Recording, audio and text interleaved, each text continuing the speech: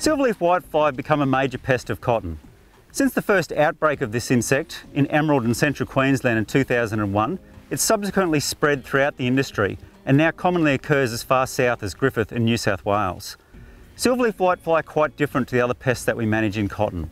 The feeding from this insect doesn't directly damage the crop in the numbers that we typically see.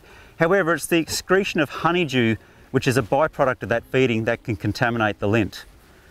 The reason lint contaminated with silverleaf whitefly honeydew is such a problem is that it contains a sugar called trihellulose. Trihellulose has a very low melting point, so that lint contaminated with this sugar, when it finds its way into gins and spinning mills and comes into contact with hot moving parts, can melt and cause the cotton to become very sticky, rendering it impossible to process. The discounts associated with trihellulose are severe. Once lint has been contaminated with this sugar, there's very little that a processor can do to eliminate it, and therefore those discounts can find their way back to the grower quite some time after the cotton has been picked.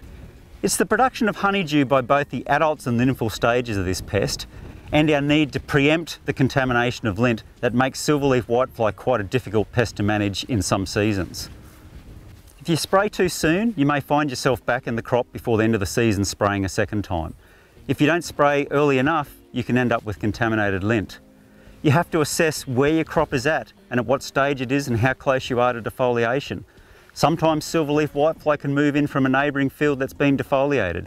So there are a lot of variables that are in the mix that are going to influence the type of products that you use and when you might apply them. In the following videos, we'll cover some of these complexities in more detail, which will help you to arrive at better silverleaf whitefly management decisions.